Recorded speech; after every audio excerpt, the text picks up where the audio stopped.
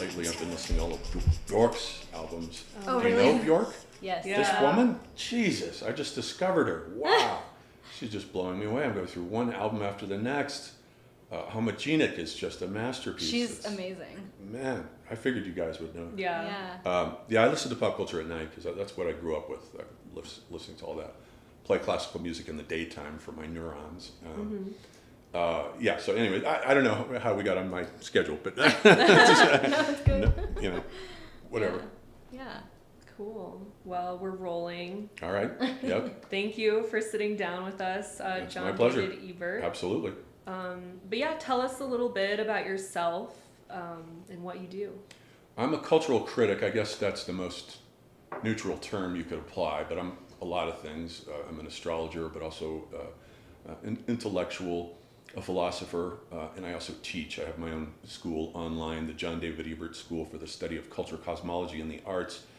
And I founded that about 2 years ago as an alternative institution to academe, which I think is corrupt and degenerate. I have many friends who are academics, and they tell me, good thing you made the right decision staying out of academe because it's a mess. There's a professor who every now and then interviews me and we talk about civilization and history, and he'll send me the video and then tell me, no, you have to take that part down. I shouldn't have said that thing because I'll get in trouble, so I have to take that down and re-edit it. It's like you have to watch every word you say. I'd rather just sit down and say whatever I want to say. And, you know, I have no interest in that. So, and I've written 30 books, some of it poetry, a lot of it cultural criticism on everything from graphic novels to movies to ancient civilization, Sumer, Egypt, all kinds of stuff. My mind's just everywhere, all over the place. And I'm currently working on 3 or 4 books simultaneously. So, yeah, one's a novel and then another is a major work trying to synthesize all my findings over the years in doing occult research, talking to mediums, reading about hypnotic regression. Michael Newton's books are the best for that, and reading about near-death experiences. Also, I binge watch people on YouTube describing their near-death experiences, and so I'm slowly piecing together a cosmology that I think is pretty accurate. It's about as close as a person incarnate is going to get, or that they're going to allow any of us to get to the big picture. So I'm synthesizing all of that and putting it out into that in itself will be 3 volumes, a trilogy there. The Origins and Evolution of the Human Soul is what it's called. So, have you read The Holographic Universe by Michael Talbot? That was absolutely. yeah, and Chloe's read that too, and I think that we've talked enough about it. But I think that was the first book I read. It came out in the 80s when I was in college that I read that opened me up to the whole woo-woo universe. You know, the whole, wait a minute, there's something. I mean, the first intuition I ever had of that was when I was 16 and we would take LSD and go out into the desert in North Phoenix. And I remember looking up at the stars. And at this point, I had no culture, no education whatsoever growing up in shopping mall 80s Phoenix, totally culturally deprived. Never had a philosophical thought in my life. I'd grown up reading Stephen King novels and that sort of thing. And then here I am out in the desert, and it looks like the sky's alive. But somehow I'm looking at it, and the stars are watching me, and I'm realizing that. And it's like the first philosophical thought I ever had, that this isn't real. What we're seeing here and experiencing, we think it's real, but it's an illusion. Or you might say it's real insofar as it goes, but it's concealing a much larger reality that's not visible to our 5 senses, because we're using these monkey bodies right now that have evolved, that our souls spotted as a likely prospect for evolving intelligence, self-conscious awareness, which in self-conscious awareness is a level of intelligence that moves from the mineral awareness to the plant awareness to the animal awareness. None of those, all of those have varying degrees of consciousness, even the minerals do. But only human beings have self-aware consciousness. We're the only creatures who know we're aware and know that we know that we're aware. So it's reflexive. And that's what leads to philosophy and the higher mind, thinking about those things. But all of this was deliberate. It was, you know, it was all planned with our guides in our spiritual groups in the other world. So everything is, you know, everything happens for a reason. But anyhow, I guess we're still on me introducing myself. But that would be, I guess that's a long version of it. yeah. But whatever you want to talk about, so up to you. Please. Yeah, I'm particularly interested in your journey with mediums. Yes. I think you've mentioned in one of your videos that you visited a lot of mediums. What started you down that path? Visited on the telephone. Or yes, talked with. It can all be Yeah. done over the phone, as I realized, because I think originally I went to a medium in person way back, probably 15 years ago in Phoenix, just out of curiosity, and I came away disappointed. I paid her all this money, and she just ended up spouting all these New Age cliches to me, and that put a bad taste in my mouth for mediums. So years went by, and as far as I knew, I'd already been binge watching near-death experience videos on YouTube, so I'd already figured out that the soul reincarnates and does survive the death of the body. And I had been watching medium videos, watching this channeling Eric, watching them interview dead celebrities and so forth. So I was pretty convinced it was real. And then my mom died. And she died under circumstances that made my brother and I feel very guilty. So I said, we could use a medium to talk to her. Apparently that's what they're there for. And he's like, all right, well, fine. So we sat down, and now her mother died 4 days later. Wow. And The medium's mother? I didn't know my mother's mother. Oh, wow. She was already dying of Alzheimer's, so it wasn't a surprise. But the timing was interesting. Yeah. So I get on the phone with the medium, and I say, yeah, my mom's died, and we'd like to talk to her. And she said, you got to give her a couple of weeks when they get over there to get oriented. And then we can talk to her. She's here right now if you want to ask a question. I forget what I said. But so we come back 2 weeks later, and we get on the phone. We've got it on speakerphone. My brother and I are sitting there, and she says, oh, your grandmother's here too. And I didn't tell her anything about my grandmother passing. She's like, oh yeah, they went out together. They intended it that way because they're like the Bobbsey twins. They can't get enough of each other. Just their souls are just tied together. Wow. And their whole life relationship was rocky. It was mommy dearest.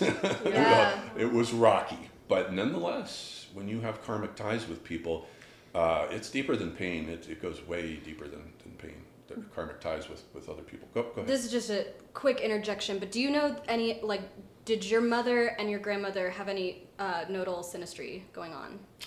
I don't know. I never did check. Okay. That would be interesting to check, yeah. I'm sure they did. Yeah. I don't know why that never occurred to me. But anyhow, so we talked to the medium for an hour, and it was Mom. There was no doubt about it. She knew all kinds of personal details about our lives that the medium could not have known. So we walked away feeling reassured. Everything was fine.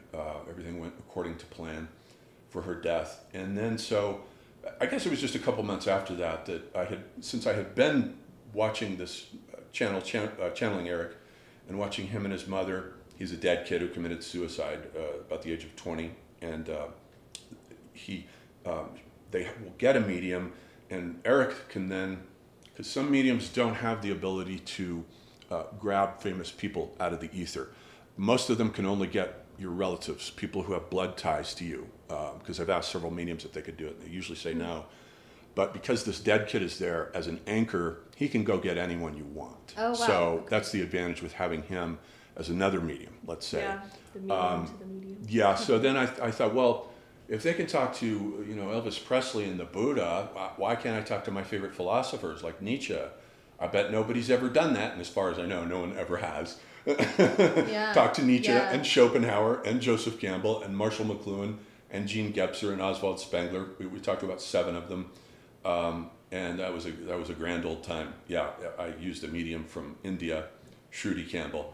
And those videos are still up on YouTube for anyone who wants to watch them. They're still there. They were a great deal of fun.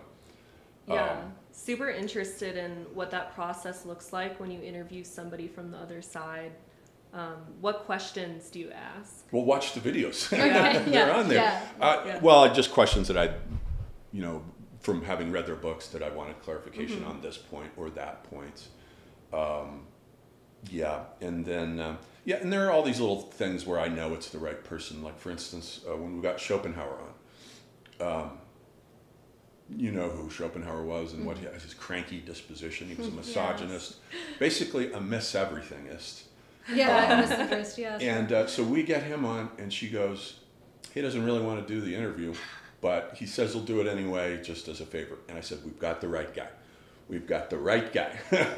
He's the only one who was like, all right, whatever. So that was fun. And I asked Joseph Campbell, because he was an atheist too. When he died, I said, so Joe, when you passed over, was it a surprise to you? Were you surprised? And he goes, I sure was. And that's exactly his speech mannerisms if you watch the Bill Moyers thing. Yeah. Yeah, so we had a lot of fun. So I did that, and then I sort of let that go just as a what-if experiment, put the videos up on YouTube. And then my girlfriend committed suicide. And so that was a serious situation all of a sudden. I had met her in 2016, and I remember looking at her astro chart and saying to her, in 3 years, just as this is a heads up, in 3 years you've got Pluto crossing over your natal Saturn. You're going to have a rough 3 years. 3 years later, 2019 rolls around and she puts a bullet through her head. And at the same time, I've got Pluto squaring my Saturn at the exact same time. So it was the worst 3 years of my life. But fortunately, I had the medium paradigm in place. So I was able to use various mediums to talk to her for the next couple of years. But all that did was just degenerated into more fighting. It's the same fights we've been having through many lifetimes over and over again. Usually she'll show up as some temptress. I cheat on my wife or whatever. It's usually a very tawdry thing over and over and over again. She's always the other woman, and it always leads to chaos and craziness. So there's a strong karmic tie there. After 2 years, I got to a point where I can't talk to her anymore. So I have to close the door and just tell her goodbye. I can't talk to you anymore, or I'll never heal. I have to move on. And then it took about 1 more year after that for me to feel okay. And that was the full Pluto square Saturn 3 years. I knew it was February of, last year or the February before that. I knew that the grief would lift and I'd be okay. And it was right on time. It was right on time. And plus Chiron, which brings healing energy. Chiron was returning and it was landing right on that same spot where Saturn is, bringing all this healing, regenerative energy. So. Yeah, go ahead.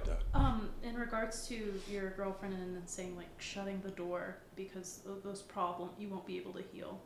Are you afraid that in a next life you'll have to encounter her again? Oh, it's a certainty. Resolved? It's an absolute certainty. No, they have not been resolved. No. I even asked her, I said, how are we doing? Looking back over our incarnations, because you have all the memories, I don't. And she said, not so well. Not so well. This is going to go on for a while, apparently. So, yeah, that's the way it is. Souls look at things differently on the other side. They look at things like that as opportunities for growth, and they just see life differently. They're avid to incarnate on this planet. There's a reason why A, the sex drive is so high, and B, why there's so many people on the planet. There's a lot of souls want to get down here because the Earth is one of the most difficult places in the entire universe to incarnate. Every galaxy has its own, what you might say, angel being. I was reading the Ray sessions where they were channeling these Ray beings, and these are beings who are on a non-material plane associated with Venus, with the planet Venus, the 6th density. They've already evolved out of their physical forms. So apparently there was life on Venus for a while. And now they are finding out, indeed, that there were oceans on Venus and that its atmosphere was not always a runaway CO2 atmosphere the way it is now. And we know that there was life on Mars as well. So it looks like there was life simultaneously on all 3 of these planets, but the other 2 lost out. However, once the physical plane disappears as an opportunity for incarnation, there are still other planes, non-material planes, through which beings can evolve. So these Ray beings, they interviewed them back in the 1980s. The medium was Carla Ruckert, and her husband was a scientist, physics guy. And they sat down and they transcribed as she was channeling these beings. And it's really weird. You can tell as you're reading the transcripts that they're not human because they don't have a sense of humor. And it's a little like having a conversation with Spock. Very logical, very articulate, very clear, nothing hard to understand. Except insofar as they'll explain, difficult subject matter, like the subtle energy planes. And so, what was I getting to with them? That incarnating on the Earth. Because right. And each galaxy then has its own what they call is a logos. which I take it to mean angel. It's the same thing. So each Milky Way has its own logos being that provides the theme for that galaxy. And our theme for the Milky Way galaxy is the dichotomy between fear and love. That's the struggle. Within this galaxy, the Earth is the hardest planet to incarnate on, the toughest one, and therefore the most popular. Souls want to get, this is the K2 of evolution. If you're already down here, it's already an achievement that you're just sitting there. Yeah. It is. A lot of times I recall near-death experience of people saying that a lot of times after a really rough life and they make the crossing, there might be a round of applause for them when they get over there. There very often is.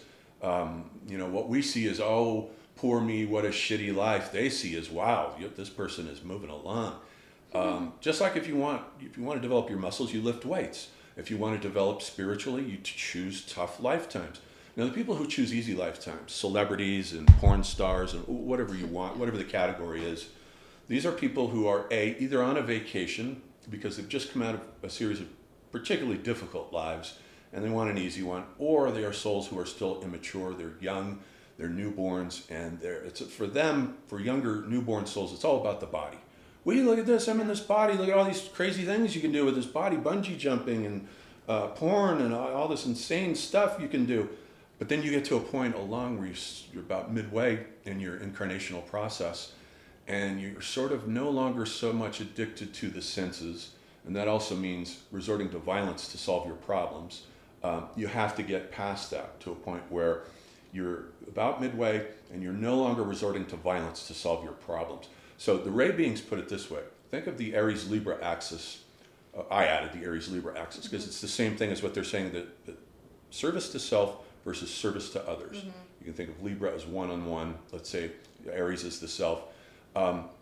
In the early incarnations, it's all about me, me, me, me, me. It's all about the Aries self. Me, my body with the stuff, money, love, wealth, everything. And then gradually it tilts. So by the time you're about midway in your incarnations, you're aware that it isn't just about you anymore. Other people are in pain. Other people are suffering too. You think more about other people, but you still have to have a career, right? And to have some ego achievements. But then in the later incarnations, it'll tilt towards service to others, almost exclusively. And that's when you'll get the Jesus Christ, the Rudolf Steiner, the Sri Aurobindo, guys like that who do nothing but think about other people. That's just the natural morphology of the spiritual process. That's how it works over time. The metaphor that's coming to my head is like, it's like an obstacle course, and like choosing, like Earth is like the ultimate like playground obstacle course. Absolutely. Or like a military training course, like the army crawl in and stuff. So those Venetian beings that are like ray beings, how do they experience pain? Do they not really experience pain? I think they're beyond it at this point. I think they say that there are these 8 densities, and they map onto the 7 chakras. It's just that the 8th density is like it's an octave. So you've got the 7 densities. The first density is the mineral world. It's just purely material. The second density is the plant world, and then the third density is the animal world, and the fourth density on the physical plane is self-conscious awareness, which humans have achieved. But there is another density, a non-material plane of the fourth density, where they can still feel pain, but they're no longer involved in a material world. And then there's a 5th density, and they are at 6th density. They say they've evolved up, and they're looking forward to evolving up to 7th density.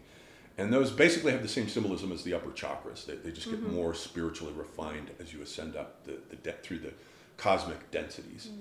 So this is true psychologically, and it is true cosmologically, and it's also true in terms of the model of civilization. You move from civilization with the tribe, which is all about sort of me, my group, and then you move up to larger groups with villages, which is building one-on-one social relations, and then the third to the development of states and cities, which really does involve that third chakra, the Manipura chakra, the will to power chakra. Anytime you have a civilization, it's going to be struggle for power, struggle for power, struggle for power. And then the 4th density, the heart chakra, is activated through compassion. That's when the heart chakra awakens. It's green ray energy, healing energy, and that's when you're on the way up through your spiritual evolution. And we all go through this naturally, normally, but becoming conscious of the process accelerates it, because you can once you become aware that, hey, what I do matters. Every decision I make matters. Whether I give the change in my pocket to the guy on the quarter, it actually does matter. And it does count in your favor. There was a guy who was under regressive hypnosis who remembered when he was talking to his guides and they had a life review.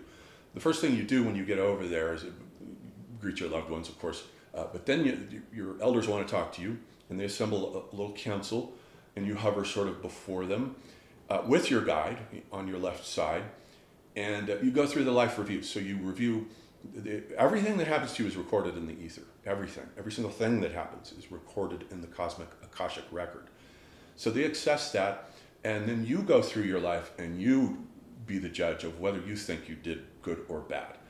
And then this one guy, so he was nervous, and he was like touting his ego achievements, and they're like, we're not interested in that. Do you remember the bus stop? He was like, the bus stop? What are you talking about? Do you remember the girl who was crying on the bus stop? And all of a sudden he's like, oh yeah, I was on my way to work, I had a cup of coffee, it was the Depression, and she was crying, and I just sat down with her until she stopped crying, and then I left. And the elders say that's what we're interested in. So that's what they're after. So knowing that, having that paradigm means that every decision you make counts, is being observed, is being watched. Not to be paranoid, because they're entirely benevolent and non-judgmental, our guides, because each one of us is assigned to a soul group of anywhere from 5 to 20 souls. My group is large, it's like 25. And you keep reincarnating in groups. That's how it works. Your friends are not an accident. Your enemies are not an accident. And I asked this question recently about rock bands. I thought, well, they must be from the same soul group. So I asked my medium, and she said, yes, they are. They're all from the same soul group. That's why they have these weird ties. And so we incarnate in these groups. But then we're like students in a classroom, and the teacher is the guide for the group. Okay. And it might be 1, 2, 3. Ours has 4. So it just depends on, and the guides too, and where they're at with their evolution. And so they are the teachers of the classroom, and they supervise everything. So those are the ones who are observing you at all times. These guide beings. We used to call them guardian angels. Rudolf Steiner made the mistake of calling them angels, but he was saying each one of us has a personal guardian that watches over us. What he really meant was these are guides. Okay. They're not angels, because these are different from angels, because guides are humans. They are people, they're souls who have made it through most of their incarnations, and they're nearing the completion point. So now they can help other people. Like a bodhisattva? Sort of, yeah. Sort of kind of the same concept as a bodhisattva. Right. They help out until they're decide they're done with their incarnations, and then they move up to ascended masters, and then they just organize things on the other side. But yeah, everything you do is being observed, absolutely everything, and recorded. And you'll feel it when the life review plays it all back in front of you. You experience, and the thing is, about this too, is that nobody gets away with anything. We say, well, that serial killer guy, how come he gets to kill 20 people for 20 years and nobody catches him? Well, guess what? He has to come back as a victim. So that's the way it works. It all comes out in the wash. You get over there in the life review, and what happens is you experience the pain that you've caused other people from their point of view, in their skin. And it's very painful, and it's the least looked forward to part of the whole process. A lot of souls worry about it and complain about it, but it's really the only hard part once you're on the other side to deal with. And then from that point, you have to start making decisions about reincarnation. And of course, if you were addicted to violence, then you, by the law of karmic balancing, you have to come back as the victim of violence. That's just the way it works. The soul requires that homeostatic completion. Right. And it sounds to me like a lot of the lunar nodes. Like, I mean, yes. you have to have that balance between the Absolutely. south and the north node. And like, there's always the 180 degree The nodes opposition. will record that. It'll either flip 180 or it'll flip 90 degrees. Oh, interesting. Yeah, my last one flipped, was it 90 degrees? No, the last one was 180. When I was my great-grandfather, his nodes are in the same spot in Aries and Libra, only they're flipped. My north node is his south node. Okay. And he was a surgeon, so he was a physician, so I take it he wanted to come back as a metaphysician, which is what happened when the karma flipped. So just for I can't context. do anything with my hands this time around. Oh, interesting. Been there, done that. Yeah. just for extra context for whoever watches this, the lunar nodes, I'll just like, to give some context, lunar nodes are the north and the south node, which are points on the ecliptic, and they're not celestial bodies, they're not like planets or anything. The north node, the natal north node placement represents where you're going in this lifetime, where you are, the reason why you've incarnated in this lifetime. The south node, which is always 180 degrees away, opposite the wheel, is what you're releasing and where you have been in past lives. And so I can see that kind of like balance, the karmic retribution of like what you have in this incarnation, you're going to need to oppose in the next, or release and find some karmic balance opposition. But can you talk a little bit about the 90 degree? But if it just keeps flipping back and forth, then it won't change from Aries to Libra. So every now and then it has to go 90 degrees in order to get to a different zone. Because the incarnation before that one as the Civil War general guy that I was a 90 degree flip. Because I have his chart, I have my great grandfather's chart, and I can compare them. It was a 90 degree flip in that case. So it's always, the karmic balance is always finding itself on this like grand cross axis. Yes. Okay. That's right. Okay. That's right. And then when do you like make a shift? I wonder if you have thoughts on like when would you make a shift from like, because right now my natal north node is in Capricorn, so that would suggest that I've been going through this Aries, Libra, Capricorn, Cancer. Yeah, so it'll have to shift. There'll be a tilt. I wonder if it will tilt toward Aquarius or back toward Sagittarius, like on. Well, there's no way to know that. Okay. Only your soul would know that. Yeah. Once you get over there, then you'll have a better view of what's going on. Our higher selves do remain behind, but they go dormant. But you can still talk to them. Some of the dead philosophers I talked to had incarnations running concurrently on the earth, so you can still talk to them. It's just that they can't engage in activities over there. There's a lot of activities. They're just as busy as we are down here. They take classes on, let's say, how to design a fish. Let's say you want to learn how to manipulate the genes to create a mutation. That's very advanced, though. I mean, interesting. You start out with rocks. You start out with rocks. So everything that's created on the physical world has been already thought out and created by non-incarnate beings. So that view is correct. That view turns out to be correct. There's nothing random or accidental. Or they engage in recreation, dance. They do have sex as well, also. In that case, it's not for reproduction. I got curious about this. I said, so what do they do? And just rub up against each other. It's a full body orgasm instead of a genital orgasm. It's much more intense. But over there, it's like priority number 12. Okay. Whereas down here, it's like priority number 2, right? After food first, you know, food and then sex. So there's that, and they do dances, and they'll organize events, and they do all kinds of things. But when you're incarnate, that energy is shut off. So you're just focused on that lifetime down on the planet here below. So your higher self is there, and it's observing and watching you. And I have not yet had the courage to ask questions of my higher self to a medium. It seems a little weird to me. I don't know. Or maybe like cheating. So far I haven't. Could you ask my higher self why this shit's happening right now? I don't know. I don't want to do that. But I have talked to my group's guides. They've been very friendly and very helpful.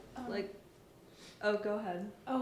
When it comes to things like suicide, or like when you choose to end your life here on Earth, are there negative ramifications on the other side, or not? Yes really? and no. There's no negative ramifications in the sense of a punishment.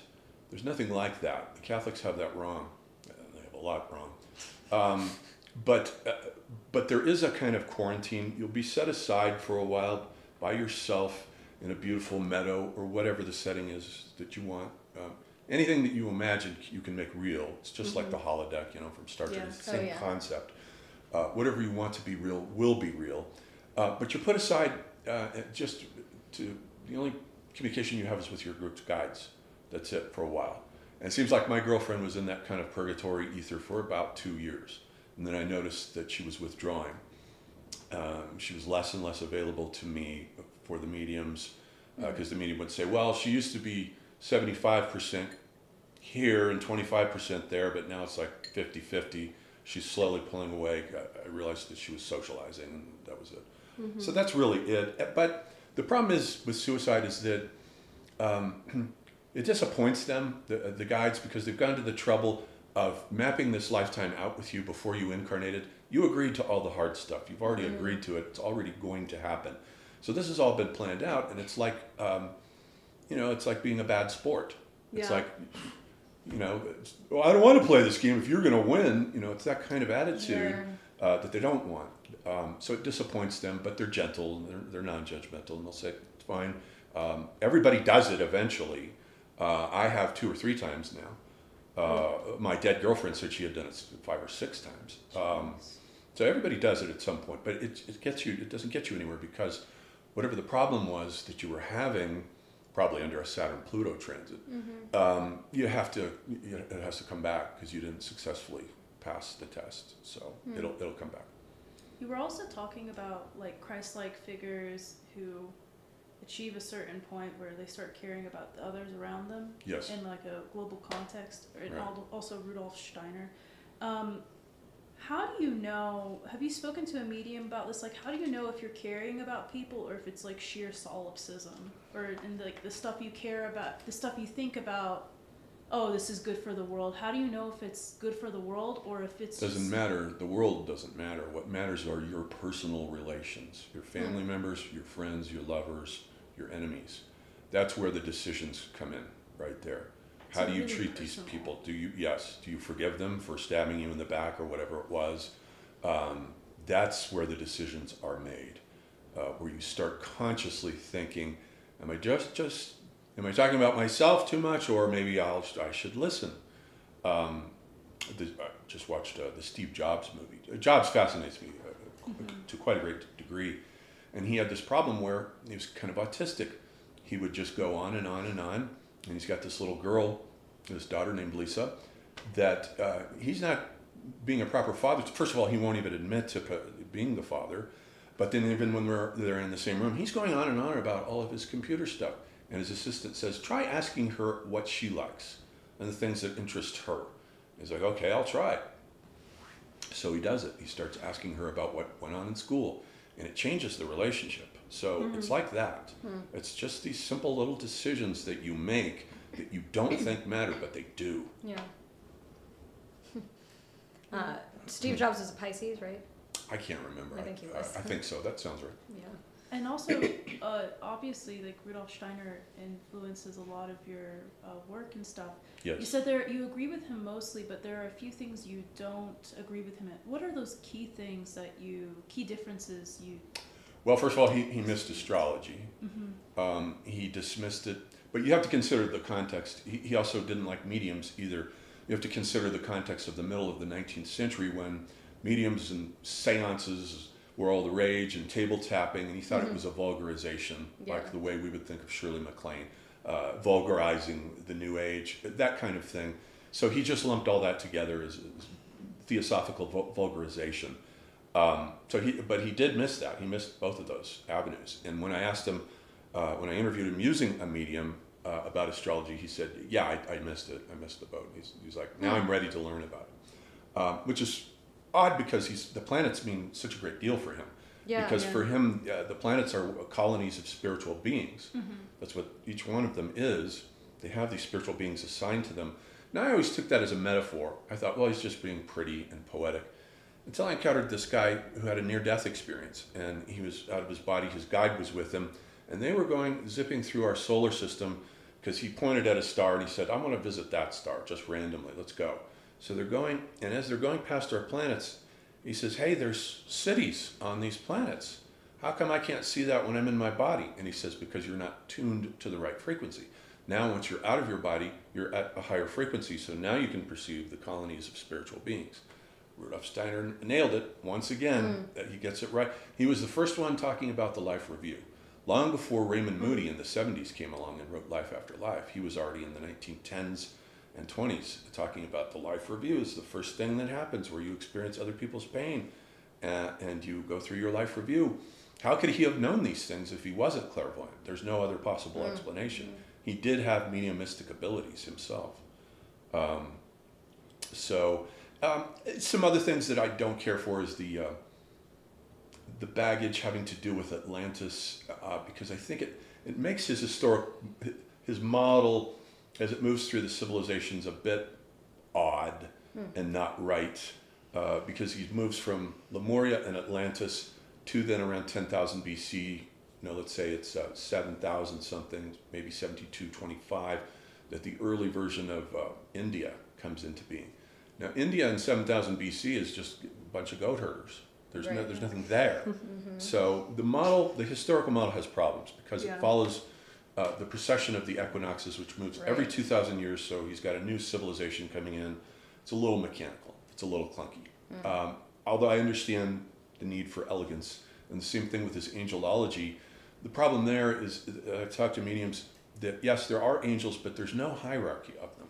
They're not. They're assigned to specific tasks, like this galaxy or that galaxy is going to be that angel being will organize that one or this one. So they have different tasks, but there's no hierarchy where you move from cherubim, seraphim, thrones, and on down. It doesn't work that way. But it's a way.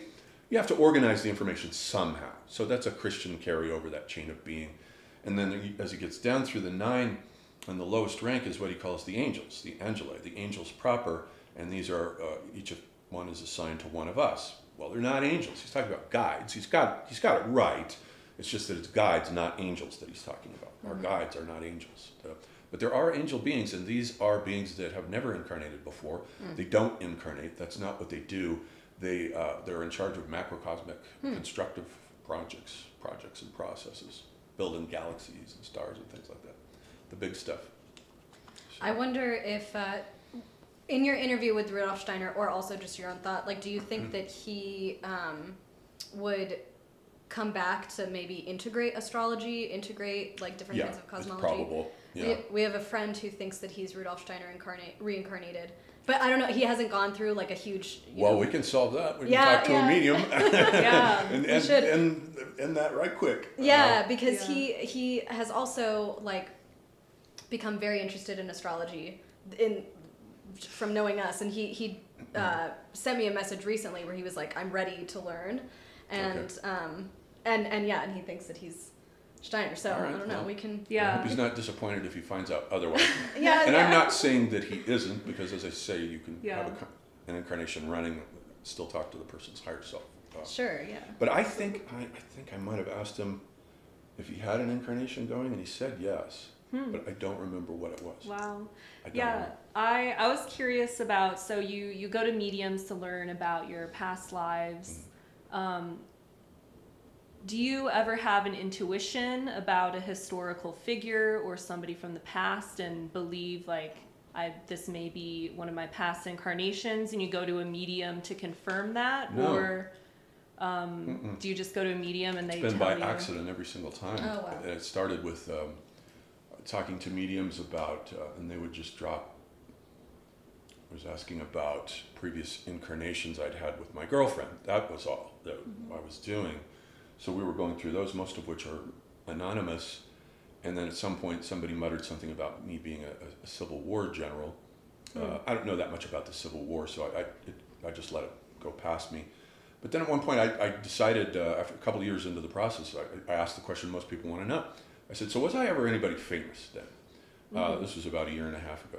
And she said, she goes, well, you were this philosopher in the time of Queen Elizabeth who kept getting into trouble, and he journeyed to the continent, and then he came back and fell out of favor. She couldn't retrieve the name because for some odd reason names don't come through easily. Sometimes they do, sometimes they don't.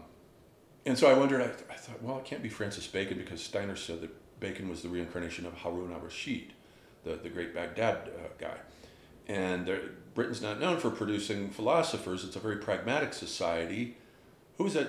Wasn't there a John Dee guy? So I looked him up, and his biography matched exactly what she said. So next time I got back with her, I said, was it John Dee? And she goes, yes, that's right. That's it, exactly.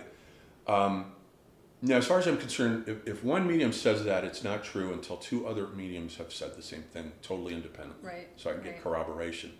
And now I'm up to 7. They all agreed that it was John Dee. They're all, that was a big deal for you, that incarnation. I'm like, you're telling me? The guy intimidates me looking at his biography. And he was a left-brain philosopher, and I came back as a right-brain philosopher. But he incarnated after that incarnation as a woman, a natural scientist, a biologist in Germany in the 17th century, Maria Sibylla Marian, who was famous for her illustrations, her drawings of insects. She was fascinated with nature. So there again, you can see the karma switching from a much more transcendental masculinist up there mind to a more embedded Earth Mother down here mind that's embedded in where the spirituality comes from living things. So you can see the flip. In addition to having been a womanizer, so he has to come back and be a woman who, she had children. Then he reincarnated as one of his granddaughters. I don't know which one. Oh, wow. Yeah. How many incarnations on average does a person go through? Well, I asked, and the mediums have said, in my case, roughly it's been about 800 so far, but I've heard them talk about incarnations as far back as the Paleolithic.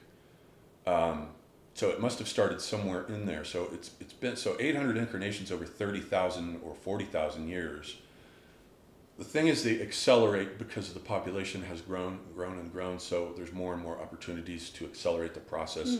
And I think Michael Newton was the psychiatrist who was talking about this when he was putting his patients under regressive hypnosis.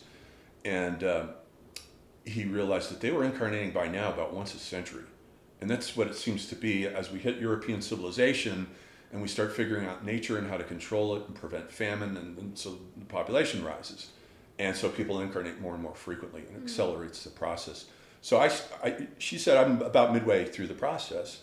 So 800 means another 800 more. I'm guessing it's probably 2,000 roughly for each of us. Wow. Roughly, give or take.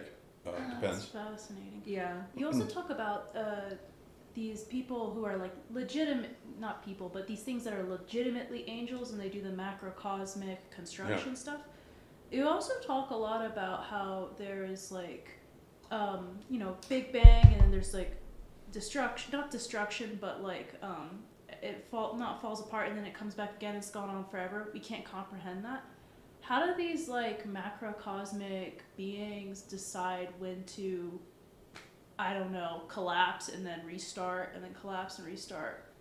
Well, they're carrying out the intentions of the God being. So the God being, whatever it is, and many people under near death or under hypnosis rather have remembered being born as a soul from the God energy. Several accounts of it, and they all say the same thing. All of a sudden I was just there, and there was this crackling, like purple humming energy source thing that was very mysterious, but I take it that that's just the nucleus of the whole project. That's where all the thoughts are coming from, and the being probably created angels specifically to carry out its wishes for physical transformations. So they know because the God being knows and tells them when it's time. And so so that's the cosmology that I've gotten from listening to mediums, and also the near-death experiences, and also regressive hypnosis patients, is that it's like a giant heart. There's Big Bang, it expands, breathing, then eventually it collapses, big crunch. Doesn't matter for the souls. We worry about, one day the sun's going to burn up the earth and there's not going to be, souls don't care. But they're in another dimension. Yeah. Just that opportunity is closed. And there's plenty of other planets with life possibilities on them for incarnation. That is, I guess, how it works. It's been going on forever, and it's a mystery, of course. There's no way for us to understand how could this be going on forever. And with every Big Bang, it's a different theme for the creation. And this time, the theme is human beings they have a different kind of consciousness, a very individualized sort of consciousness. Each soul that is created has its own fingerprint, you might say, its own core frequency of vibration that is unique to that particular soul, except when, in the case of twin flames, to use a New Age word, twin flames are a soul that, like mitosis, it splits into two separate entities. So your twin flame is the only other being in the universe that has the exact same core vibrational frequency that you have, which is why, and this was with my girlfriend who committed suicide, this is what I learned about her and I. Twin flames were tuned into each other, and so when that happens, the incarnations, and it's not a romantic thing at all, because the incarnations with twin flames are usually very, very painful, very difficult. There's nothing romantic about it. Soulmates are what everybody thinks of when they're thinking. That's a different thing. A soulmate is just a partner that you've had across many lifetimes that you may enjoy being in a marriage relationship with, or a brother-sister thing, or whatever. That's not twin flames. That's a different thing. So humans are unique. We have these unique individual energetic fingerprints, and each one of us is different. And each one of us carries that core frequency vibration with us through all the different lifetimes. No matter how different they are, you will find a running theme through there. And I think one of the reasons why I made that karmic autobiography and put it on YouTube was so people could see that there's a theme there. The incarnations are not random. There's a theme. It seems like studying history and studying astrology together, it seems like it's just very obvious that there's this like expansion, contraction. Like that seems like the framework of this current paradigm. Or not even a paradigm, it seems bigger than a paradigm, I guess. It just seems like it's that's the spiritual purpose of like this galactic era or something. Like you have these cycles of, and it seems like more and more people are coming to learn that. I mean, Spengler, sort of talks about cyclical historical patterns. You have that with, The Fourth Turning was the book that came out 30 years ago at this point that is talking about that. People are starting to, I think that the astrology itself maybe had a contraction up until the New Age, and then now it's sort of bloomed again, and as people are getting more serious with astrology, they're realizing too, like, oh yeah, there's these cycles, these historical patterns that are just playing out this larger, like, crisis into a high, back into a crisis kind of thing, and that just seems like the pattern that it is becoming taken more and more seriously by more and more people, because it Yeah. fell out of favor during the cosmological transformations of the Renaissance, and they're finding new planets like Uranus in the 18th century, and then Neptune in the 19th century, and then Pluto in the early 20th century. So obviously the ancients didn't know about these planets, so the whole thing must have been wrong. Well, it wasn't wrong. It wasn't wrong at all. It's just that these were new archetypes that astrologers straddling the 19th and 20th century had to figure out the archetypes just by applying them and seeing that Pluto surfaces whenever there's a crisis. Pluto's always seems to show up, so they figured it out. So now we know that it works. I don't think anybody knows how it works, and that's what upsets science. They don't like not knowing how something fucking works. They want to know how it works so they can tear it apart. But you can't understand it. We just know that it does, and we can demonstrate that it does. You can sit down, look at the transits, and you can compare them, and you'll see that it works. We don't know how it works, but that doesn't mean it doesn't. Yeah. Anecdotally, I have this one friend who's an engineering student, and he really wants to understand astrology from this like very scientific perspective, and I just keep telling him it's never going to satisfy you. It's not going to work. It's not going to satisfy you in the way that you're because they're trying to understand it as though it were happening on the physical plane, and it's not. It's happening on the etheric, energetic plane that isn't visible. It's not visible to the five senses, although it can be visible. I have seen it under the influence of psilocybin. Out here, I took psilocybin shortly after my girlfriend died, because it was like 3 months into it, and I thought it would help. And I should have known that I knew very well that I was having a Pluto square Saturn transit, and that the astrologer Rick Tarnas told me a long time ago, you can tell whether you're going to have a good trip or a bad trip by where those planets are. Oh my gosh. I should have known Saturn Pluto is going to activate the birth matrix. Should have known, but I wasn't thinking. I was just thinking, cool, I've never tried it. Maybe it'll open a new door. So we go out here, someplace out here, not that far from here, Native American. It's all men for this one night, Native American. They've inherited Geronimo's granddaughter's Native American ceremony. And then so twilight comes, there's shamans there, they're doing drumming. The twilight comes, we all get in line and take our grams. Now, I asked the guy, Ted is the procurator there, and he's got a little cup full of mushrooms. And I say, Ted, how much should I take for it? Like, I want a really good experience. And he's like, well, 5 grams would be like a heroic dose. And I said, I'll take the 5 grams, Ted. Put them right here, because I don't want to walk away feeling like I got gypped. Yeah. Oh, little did I know. And then so as about an hour slowly goes by, and we're sitting there, and then I'm starting to feel really, really uneasy. Yeah. Anxious, nervous. And slowly I start thinking, these people are demons, aren't they? They tricked me. They tricked me into coming out here so they could fucking hijack my mind. And they looked like demons. And I was really flipping out, and I went back to Ted. I was like, Ted, this is not good here. And he's frantically putting drops of something on my tongue to reverse the process. It does no good. And then I'm curled up in a fetus, in a ball. There's a guy supervising me, fortunately. He's being very patient with me, guiding me through the whole process. But the world just suddenly became like a German expressionist painting. Everything was distorted. Yeah. It was just warped and distorted.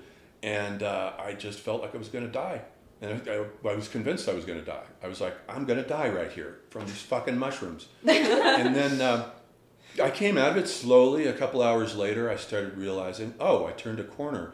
It's like the birth process. You got to go through the canal to get to the relief. Here's the relief. So I was able to get up, and I'm walking around. I'm no longer hallucinating. I'm stable, back to consensus reality, except that my consciousness is still tuned to the subtle energies. And there's another guy having a rough time.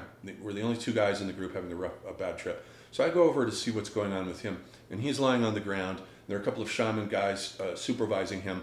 And as I look at him, I can see all his chakras.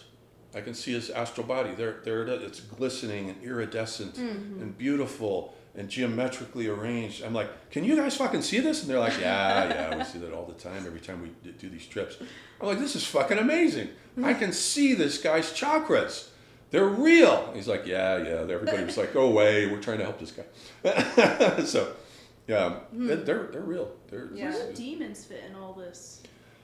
That's a good question. A lot of people asked Michael Newton, the psychiatrist, that, and his opinion was that there aren't any demons. That there's no actual genuinely evil spirits, but his patients will recount that there are wayward spirits who are trickster entities. Sometimes they like to come down and play jokes on people.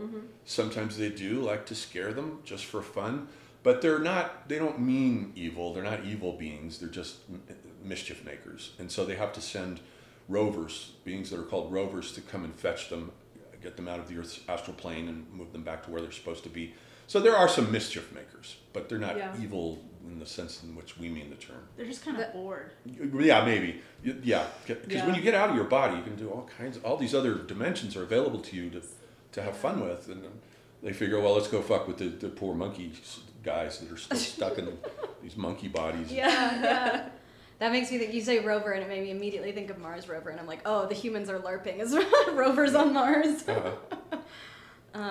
This is kind of like tangential or switching gears a little bit, but kind of related, because I'm thinking about like the ways that, we didn't see Uranus until the 18th century, we didn't see Pluto until the 20th century, etc. And the way that sort of new planets and also new celestial objects play into the development of our folklore, the development of any kind of cosmology. I was reading a paper recently that was talking about, I forget the tribe in southeastern Arizona, who have this whole cosmology based on what they physically observe with the naked eye in the sky. And they are looking at like space junk, like the satellite, the ISS. I assume they see Starlink. I saw it. It scared the hell out of me. I know. I saw it the first time in 2021. Nobody warned me. Same. Hey, guess what? Elon Musk just bought the Earth. I know. Sorry, you're the last to know, but now you know. Now it's the sky. Yeah. I thought it was a UFO. Same. And I typed it up online. I just saw my first UFO. I was really excited. Yeah. Some guy was like, "No, here's the image of the Starlink thing. You saw that." Yeah. It's funny though. Scary. I haven't seen it since, but. Yeah. Anyhow, go ahead. Yeah, I can.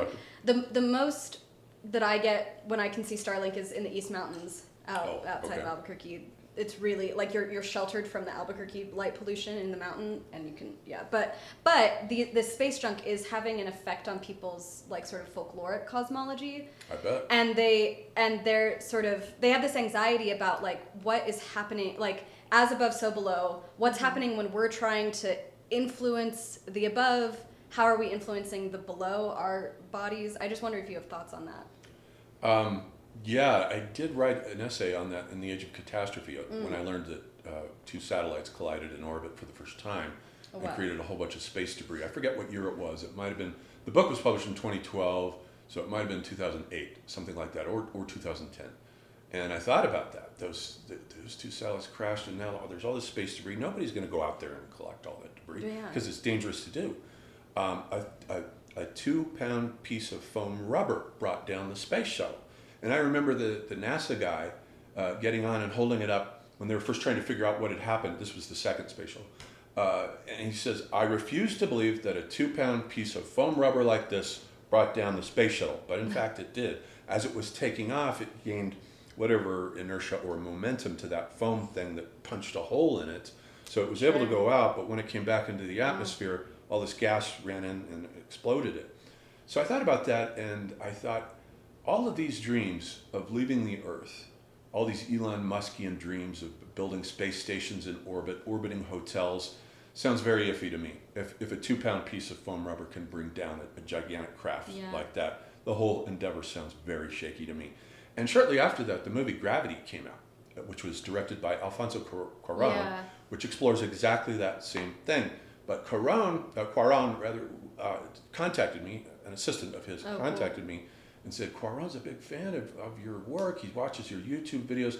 So we were supposed to meet out here. It fell through for whatever reason. I'm not saying he got the idea from the chapter for Gravity, but they were like parallel realizations that it looks very iffy getting off the Earth with space debris. And there's only going to be more and more of it. We're just going to keep polluting it. Yeah, it seems like there's this boundary. Well, within the adage of as above, so below, it seems like there's, we might transcend that boundary between below and above, like physically, like using science, but there's, as you say, there's a weakness in the armor every time. If rubber can bring it down, it just seems like there's a metaphysical boundary that we can never... Yeah. That we're trying to mess with, and it's potentially bad. And maybe it sounds like it could bring about another catastrophe. I'm very skeptical about going to Mars anyway, or any other planet, because all we're going to do is bring the same mess to the other planet. We're just going to pollute Mars next. That's all we're going to do. Do you think that is like this desire to go to other planets is almost like this hyper Faustian pursuit to preserve consciousness? Yeah. This is also interesting to me because you also talk a lot about not apocalyptic things, but like the Anthropocene affecting the planet, and then people having to move en masse to the north. Yeah. Or south. Or south. Yeah. Either way, the equatorial regions are going to be fried. Yeah. So what do you think of this like exchange between, as I like to call it, the metaphysical north and the metaphysical south, and then this like crazy pursuit to try to preserve consciousness, and what do you think the consequences of that? We're kind of a mixed up civilization, aren't we? I mean, that's the whole problem. Yeah, global warming is real, and I'm convinced that it's man-made. The data all points to it. The temperatures start rising the moment we start in the latter part of the 19th century putting fossil fuels into the air, CO2 and carbon monoxide. And then the population reaches 1 billion right at the year 1900 for the first time. Then pretty soon 20 years later, everybody wants a car. And by the 1920s, they're normal. But they are polluting the atmosphere, and it's only going to get worse. It'll take about 5 centuries. From the estimates that I read back when I wrote The Age of Catastrophe in 2012, it'll take 5 centuries for all the ice to melt on Antarctica and Greenland, and the sea levels will rise about 70 feet. That's the maximum they can rise. That's, of course, end of the story for all coastal cities. They're all going to be gone. They're all going to be underwater. But I've been hearing lately people saying they've been revising the data, and it's warming a lot faster than they thought that it would. It may not be 5 centuries. It may be like 2.5. So we've got a lot of work to do. We will have to slowly withdraw from our coastal cities all over the world. Notice that Russia, it has its capital culture is landlocked. St. Petersburg's a goner. They've been fighting water levels ever since it was created in the 18th century.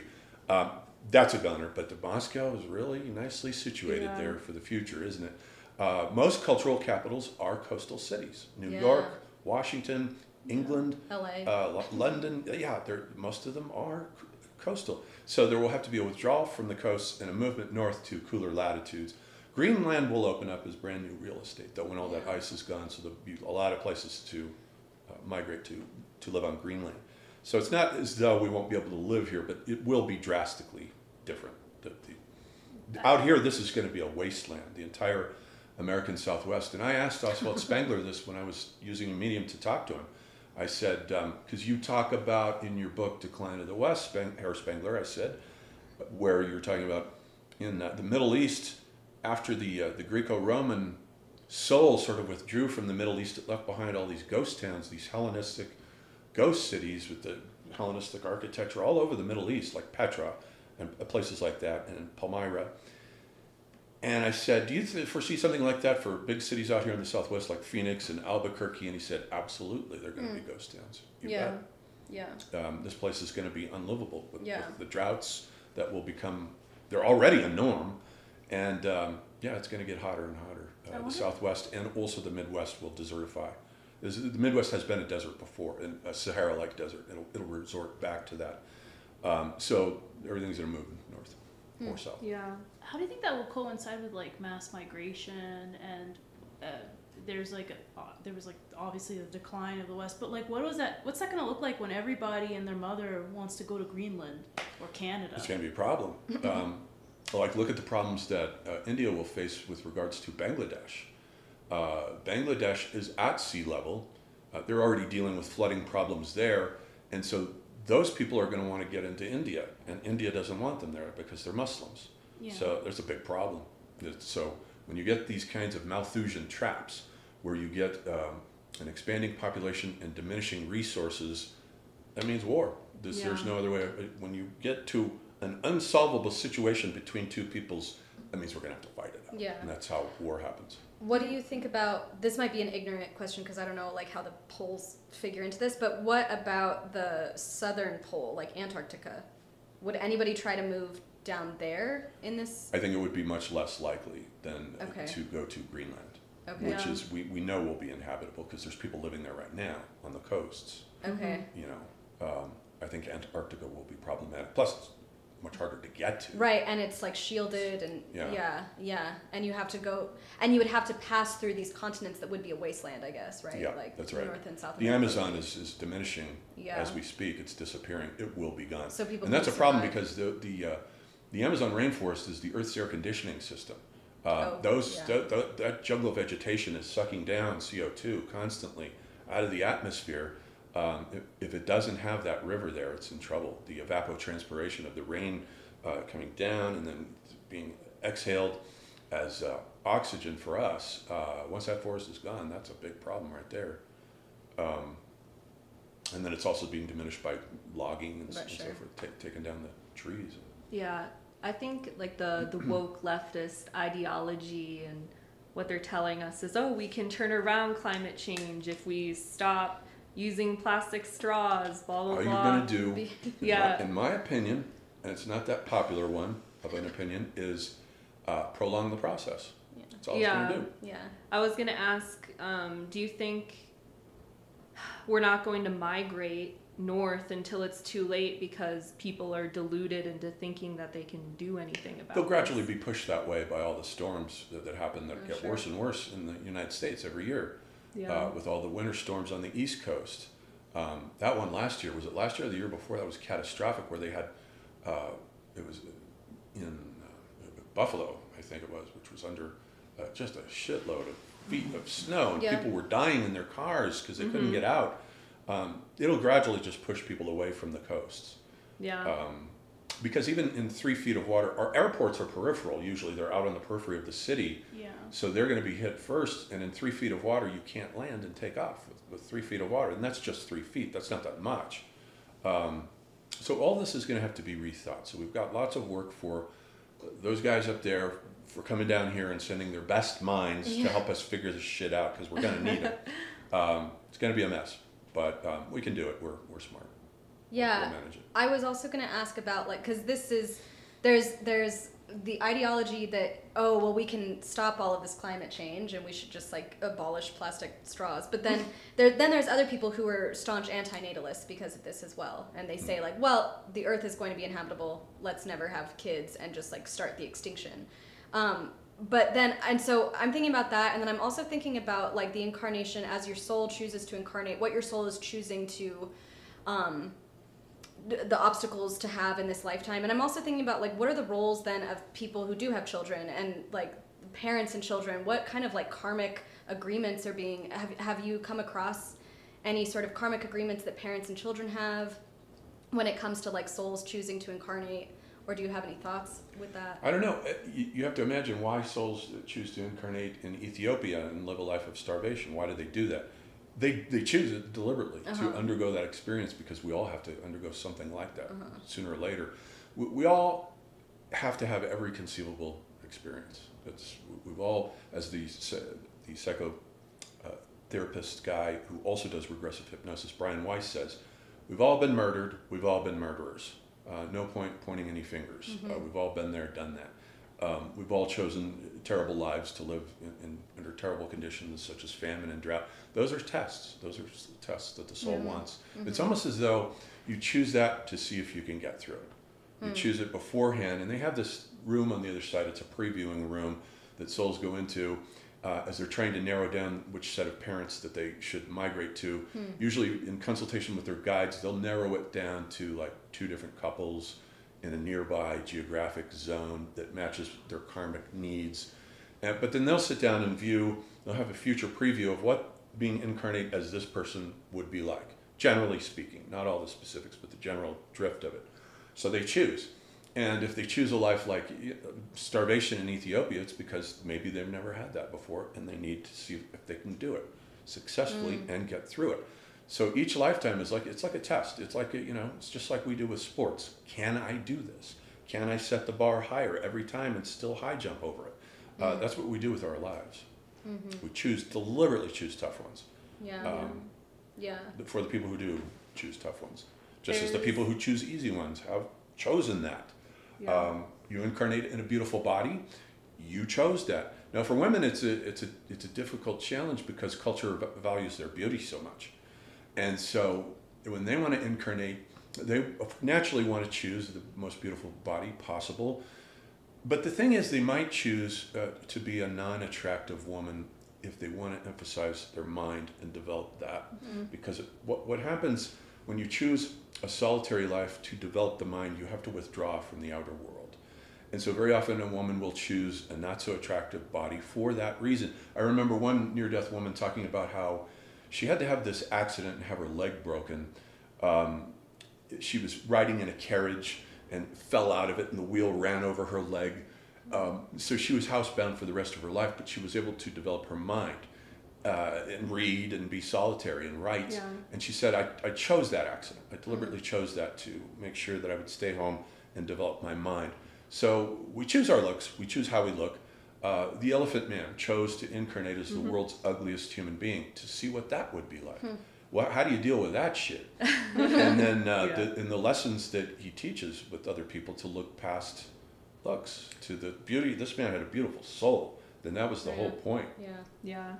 I'm curious, online there's a phenomenon right now, an influx of men who call themselves incels. I don't know if you're familiar with the term. Oh yeah, they flock on Twitter. That was one of the reasons why I was, go away. Which there seems to be so many of these incels now. What do you think that their karmic balance is that they're paying for in a past life? Were they womanizers? Probably.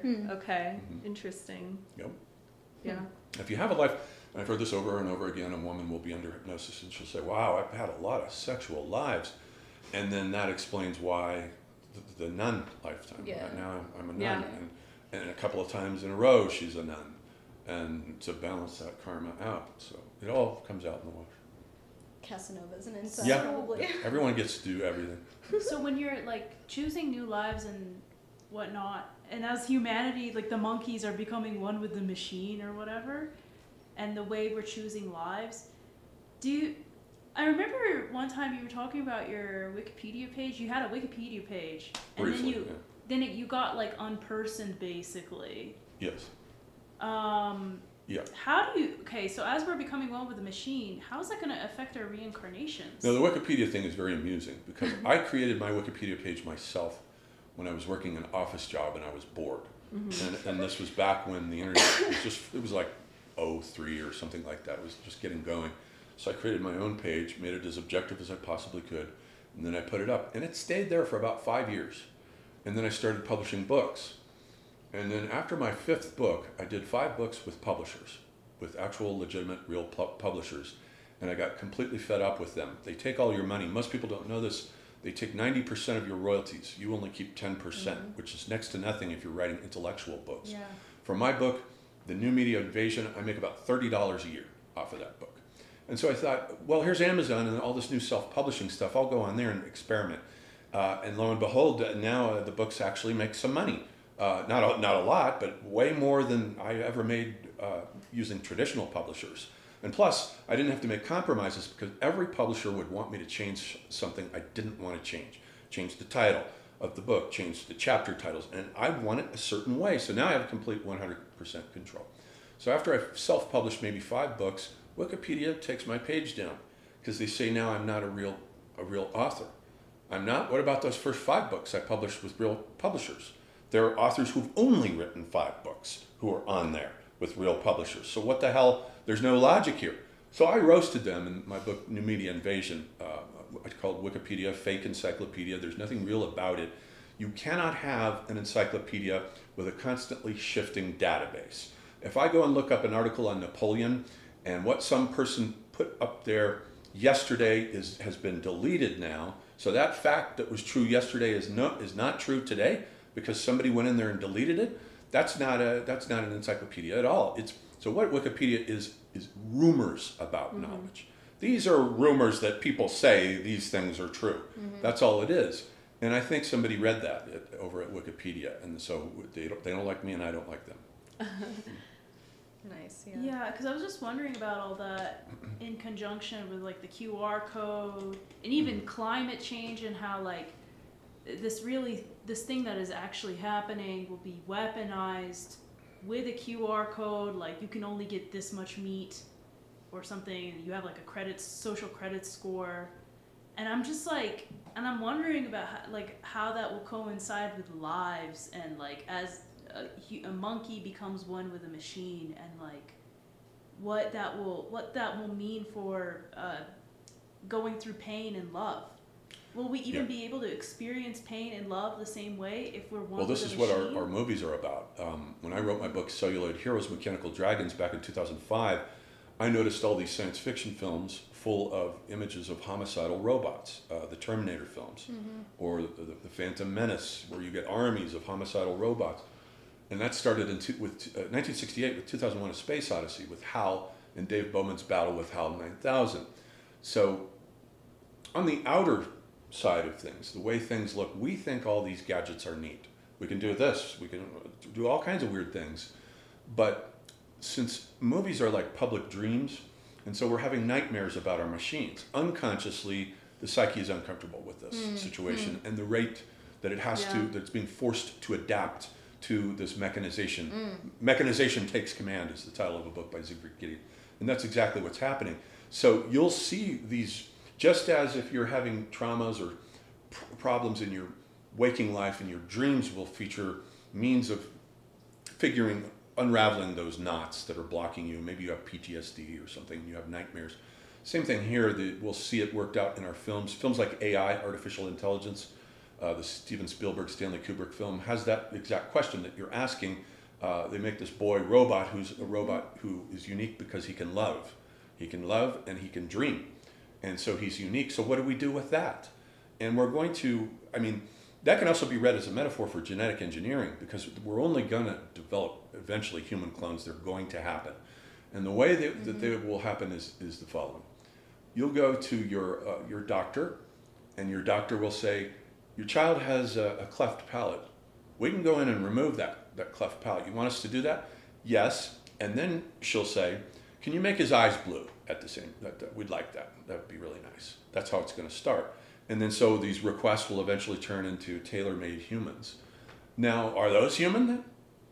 That's going to be the big issue, that our arts are going to have to, our novels, our films are going to have to address and dramatize for us, like Waking Dreams. What's human and what isn't here? It's going to get very, very confusing. If you think it's confusing now, we're just getting going. I asked Friedrich Nietzsche when I used a medium to interview him, because I figured, with the Superman, he would know something about genetic engineering and so forth. And he said, absolutely, it's going to happen. Somewhat further down the road, maybe a century or two, but yes, absolutely. You will have clones and you will have these problems. There will be racial issues regarding synths versus, the womb-born, let's say. Yeah, organic.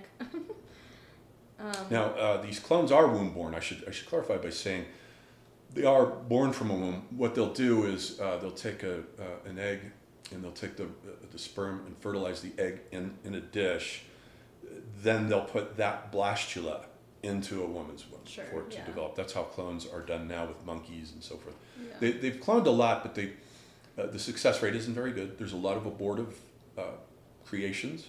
And what about the abortions? What about the ones that are experiments on the side that don't work, and we just toss them out, these lives? Dolly, the sheep, was morbidly obese. She was the first clone. They always have something weird wrong with them. So they're not getting something right. Something isn't right. They're excited about this new monkey that they cloned. I forgot what his name is. It seems to be doing well. But, you can see them moving up the chain of being from animals and rabbits. And, what's next? Monkeys. And then what's next after we're done with monkeys? Well, apes, gorillas, and then what? You can see them doing it, right? Step by step. So if we can create humans at some point, and considering the trajectory we're on, like moving from one age to another, what about religion? Like, obviously, there's more of this New Age theosophical bent in the way we think. Yeah.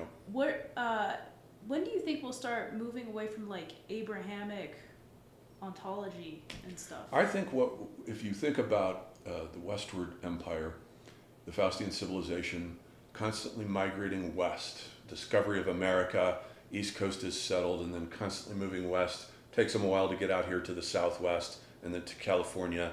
And in that process, they're laying a thin crust of Faustian civilization, which includes Christianity, on top of what's already there, namely Native American mythology and ontology. And so they're laying that on top of it. But the rules of history always say, it takes a long time, but it's the same in every case. When the incoming population, like with India, you get the Indo-Aryans coming in, the Harappan people are already there, they've already gone through their culture cycle, and they intermix, and they become regarded as inferior. Dasyus, they're dark-skinned Aboriginal inhabitants. They look like the Aborigines from Australia, same type of really dark skin. Gradually, though, the people who have been in the land the longest and whose mythologies are therefore much stronger, much stronger, those gradually come up. And through a process that anthropologists call acculturation. They come up and they slowly overcode and transform. So yoga was the native religion, yoga and goddess worship. The Indo-Aryans didn't have that. They were patriarchal. They didn't have goddess worship. They didn't have reincarnation, karma, or yoga. When those two streams come together, then we get modern Hinduism, which is the only religion in the world that worships the goddess as the central figure. That was a gradual acculturation process. So I think we're seeing the same thing. We will see the same thing in North America.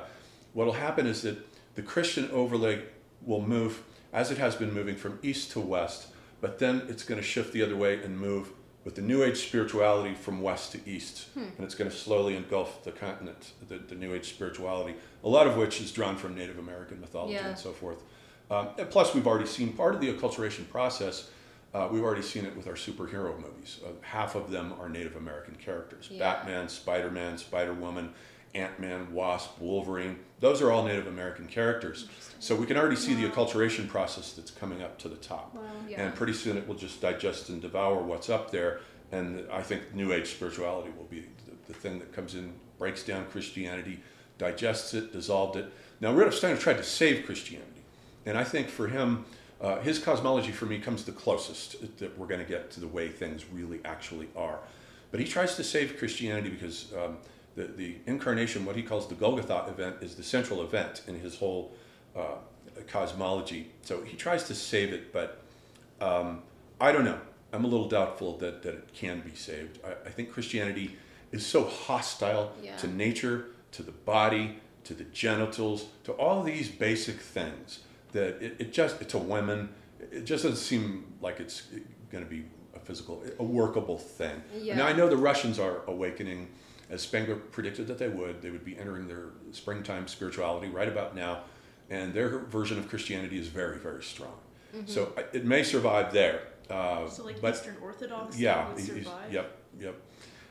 So it may just go the globe may bifurcate into two halves, where one half is Orthodox Christian, and the other half is this New Age spirituality that's kind of like, or at least Like in a America. pantheistic- Maybe not Europe, because the European Christianity is so rooted in the soil there.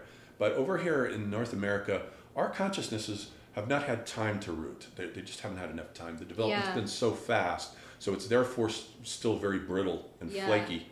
It's like a crust that you can just flake away and get to the new stuff that's coming in. I think that's what'll happen. I have two things to say. One is a question, but first, before that, is just a comment. I've been hearing a lot of people sort of come to the same conclusion, where they're thinking like, there's all sorts of strange cryptids and like folkloric creatures that people are encountering on the North American continent. Yeah, You see that yeah. definitely in the Southwest, That's right. in Appalachia, things like that. And people don't, like, they're horrific and scary, and people are terrified of them because we have come to this continent, most of us being from Europe, from the old world, and we don't know how to interface with them. Whereas like it's things like fairies and gnomes can be really scary. Like the folklore clearly describes them as terrifying, but they've also been sort of infantilized as well, because the people in Europe have had centuries, they're rooted, and they've had centuries to interface with the sort of cryptids of Europe, like fairies and gnomes, things like that. So they turn up in the fairy and folk tales. yeah. And whereas like there's still the skinwalkers and Wendigos or whatever in Appalachia, like those are still terrifying because we've only been here for like 200 years. That's right. The Native Americans, and the Native Americans have know. them in their mythology. Right, and the shamans can... The Hopi do, Yeah. as you say, and the Navajo skinwalkers do. Yeah. Absolutely. Yeah. They still survive there. They still recognize those beings. Yeah. And the Ray beings, too, in those Ray sessions, they said Bigfoot is real. They said it's a real being that exists on the actual physical plane, but that it's really good at hiding in caves, and is very shy. It's very smart about avoiding people. Where is he now? So, what's that? Where is he now? There's some They. species. I don't know. They were in the vague. forests. Yeah, they were caves? vague about it. They said Okay. they're good at hiding in forests. And so forth. They're like A lot of our No, forests they're are in still really Humboldt unknown. I mean, County. we don't know that much about our forests. There's a lot Yeah. of space there that has not been fully mapped and charted. A lot of, especially up in the Northwest, you know. Yeah. Mm-hmm. And the cave, like down in Carlsbad, there's still new discoveries being made in Yeah. Carlsbad Caverns all the bet. time. That's really scary. There's like this lake that is untouched water.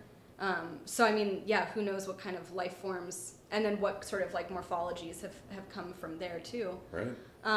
But my other question though too is, because I have similar thoughts about Christianity and why Christianity can't prevail in its current paradigm. And I see it through the lens of like the astrological ages, and sort of thinking about like, we're exiting the age of Pisces actively, and so that's kind of Christianity is fading, and all sort of monotheistic Along with the fishes, the age of the fish god. yeah, and this sort of saviorism, messianic complexes, that is necessarily fading because of the end of the age of Pisces. But then as we enter into the age of Aquarius, I wonder just what you think about the astrological ages. I think it's really moving into the age of Aquarius is really appropriate if you think about that sign. Yeah. It's all about water, flooding. Yeah. And Aquarius himself, I figured out, is the flood hero that Noah is based on, Utnapishtim, that Gilgamesh goes to visit. It was Aquarius that he was going to visit. And he's the one who survives the floods. I figured out the math, too, that he had survived 25,000 years earlier, and that's a complete precession, 25,920 years. So they were fully aware that this was meant to his journey, Gilgamesh's journey, down the Persian Gulf to Bahrain, which is where Utnapishtim lives. And they have found a water cult there, a baptismal cult, a little shrine set up to a water god there named Enzak. So it's very appropriate as we're moving into the age of floods and flooding. Yes. And Aquarius is a technological sign. It's not a spiritual sign. Right. It's a sign about technology. So we'll need to be building technologies against the flood, because it's a very appropriate sign. Yeah. We're not there yet. It's another century or so off, but it's coming up. Network spirituality. Yeah. Network. Yeah, exactly. Yeah. Yes, groups.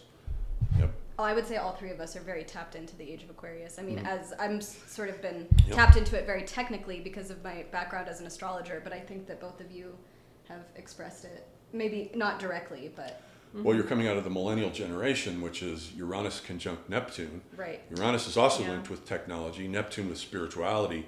That's why you've got spirituality in the form of the images that go through our little gadgets. That's the Neptunian flow going through the Oh, Uranian yeah.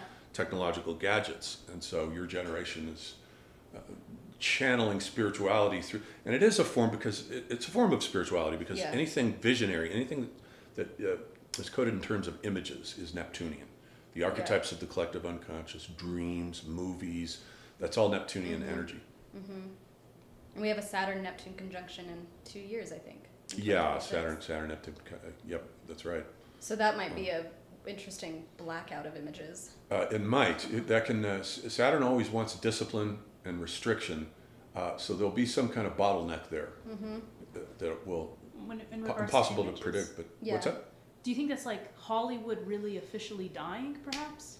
Oh, Hollywood. Maybe. I don't know. It would depend on transits for Los Angeles. You'd have to do a geographic transit thing and look.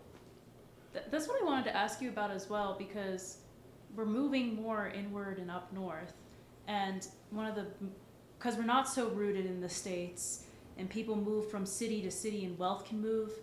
Like Detroit was once wealthy, obviously. Mhm. What cities or do you think will be burgeoning centers of wealth in the next century? London should do just fine. I think they're very well situated. In any place in Canada, places like Toronto, that's good because isn't it away from the water? There's the Great Lakes. Yeah, well, there's the lakes. Yeah, that's all going to be good real estate up there. Canada will be warmer than it is now, and much more livable.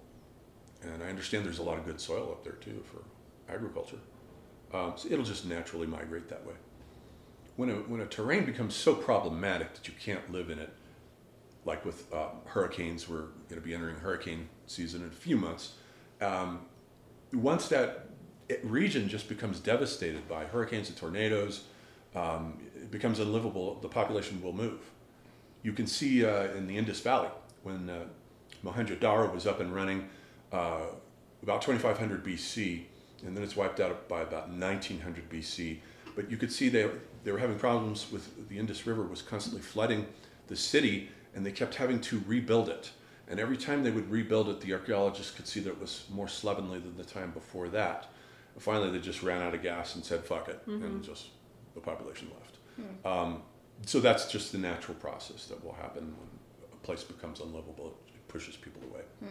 Did we used to time travel? Not that I'm aware of. Not you can time travel when you're out of your body because you can enter into any time you want. There are books called the Akashic Library that many people say they see on the other side, where you can pull out volumes that have recorded not only historical events but the entire lifetime of some individual whose life that you would like to study, and you open it and it's live action moving images as you turn the pages. You can also enter into that reality if you so desire.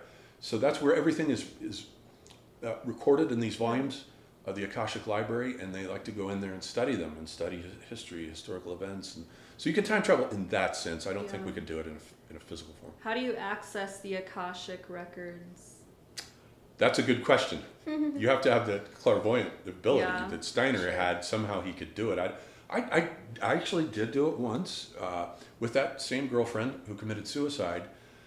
We were drunk one night, pillow talk, and then all of a sudden I started channeling one of her Egyptian lives. And I don't know how I did it, but I just saw it all of a sudden. And we hadn't been talking about reincarnation or anything like that because I wasn't, that much into it at that point.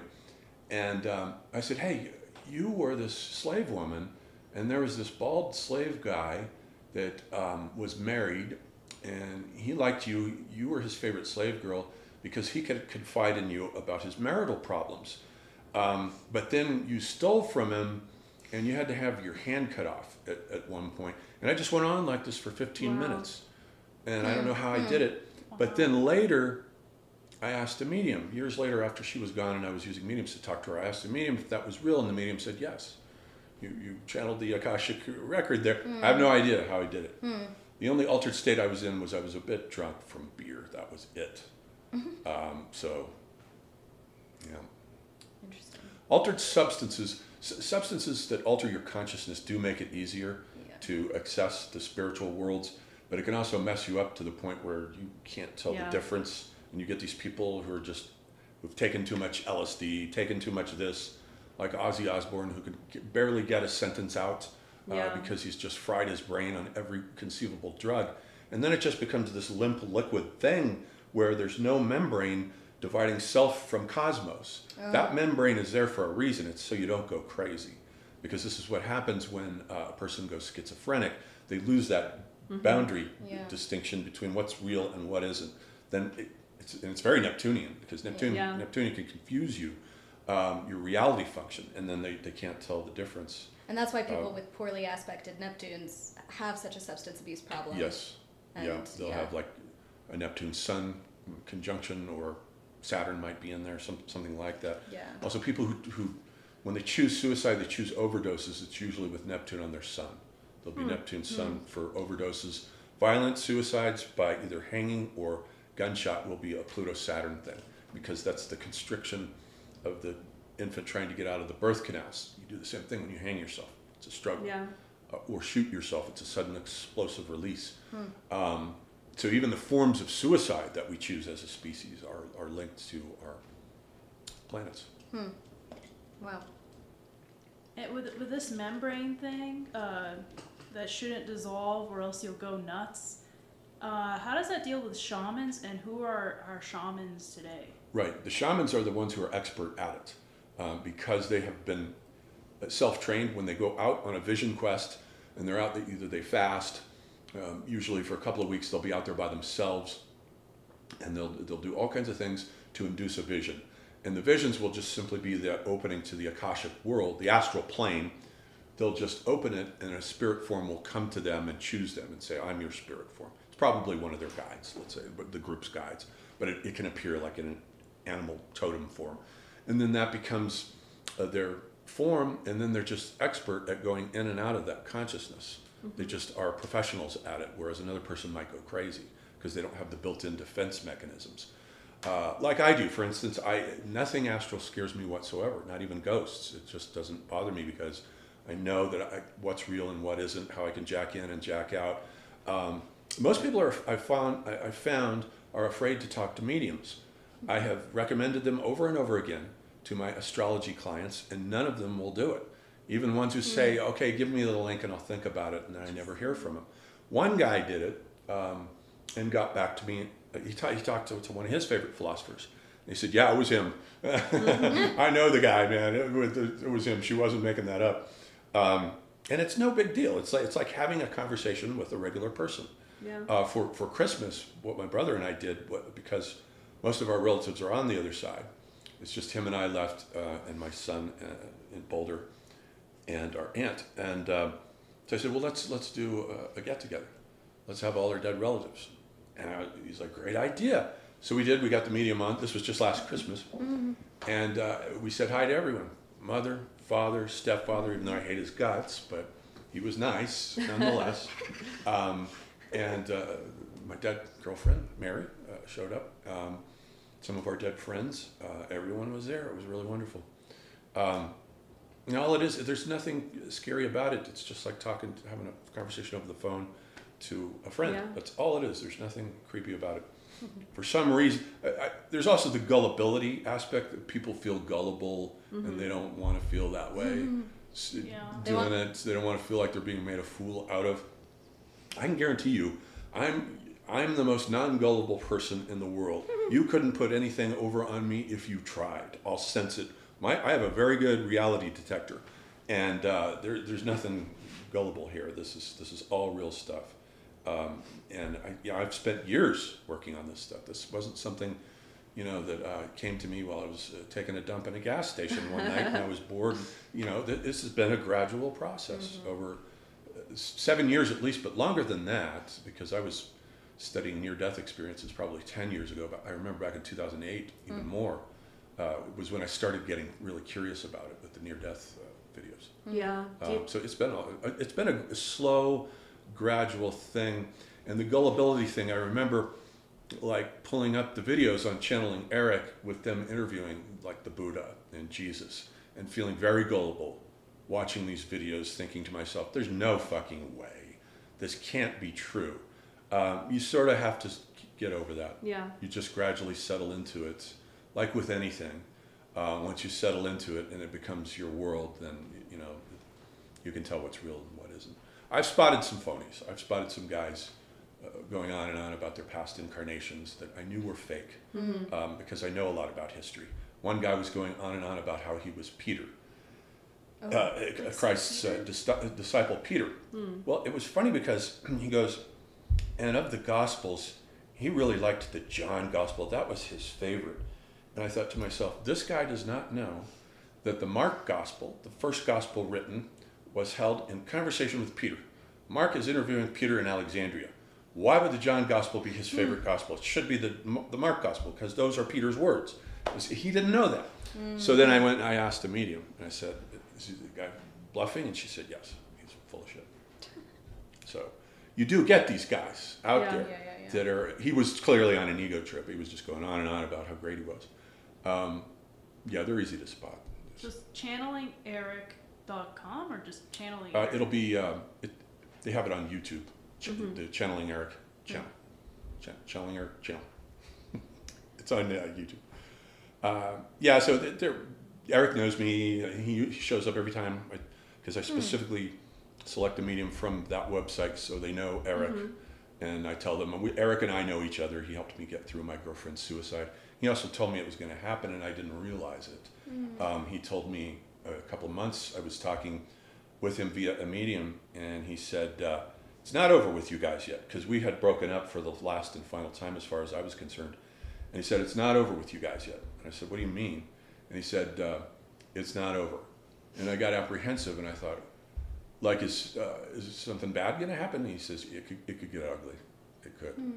That's as much as he was probably allowed to tell me. But he knew it was coming. And then so after it was over, he helped me. We talked to him a lot.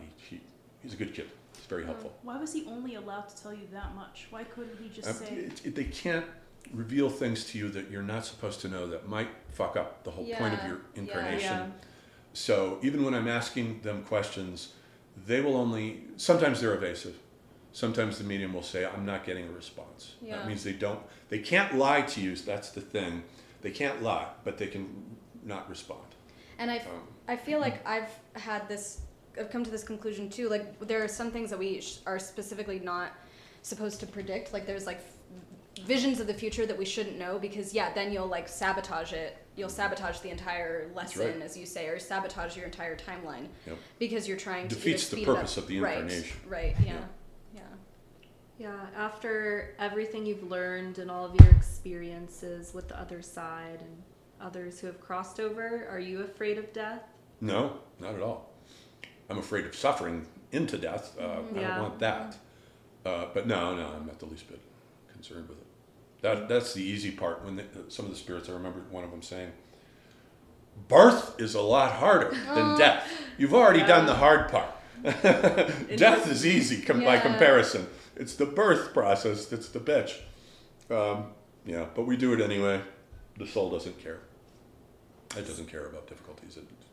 It knows it's infinite and it can get through anything. So, we come down here pretty confident that we can do it. If we chose to do it, we came here by choice, all of us. We were pretty certain that we could handle whatever the situation was. That's the good thing about recovering this paradigm. It helps straighten people out, and they realize that they're not victims. They're not being punished by the world. They have chosen this particular set of difficulties for whatever reason that their souls need. It's all chosen, and it's all done for a reason. Once you have that paradigm, it just makes life so much more valuable, because you realize everything is valuable. Every encounter is non-random. Every conversation you have it is all there for a purpose. You're trying to get somewhere and do something. There is a point to life. Yes. There's no such thing as a pointless life. There's not. Sometimes I get astrology clients who are depressed, and they'll be like, I just feel like my life is worthless.